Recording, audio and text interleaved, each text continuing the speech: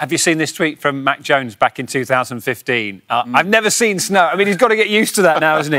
In the AFC East, that is good every single season if he stays there. Every December, he's going to see more than snow flurries. He's going to see a bunch of snow. It's going to be ridiculous for him. He has to be accustomed to that by now. You must have played in some bad conditions. What was the worst? And did you ever go scuba suit? Oh, no, never went scuba suit, but I have been in some pretty bad situations. One of them was the Green Bay Packers game, playoff games, probably one of the coldest games in NFL history. But the worst one, personally, that I've ever played in had to have been Washington versus New York up in New York. It was so cold, Dan. I got in my stance. That wind said, blew me right out of my stance, man. I said, golly, I got to get out of here, Dan. I got to get out of here. Did you think about borrowing your mum's mink coat? The one that said, I own you? That's what that wind was telling me.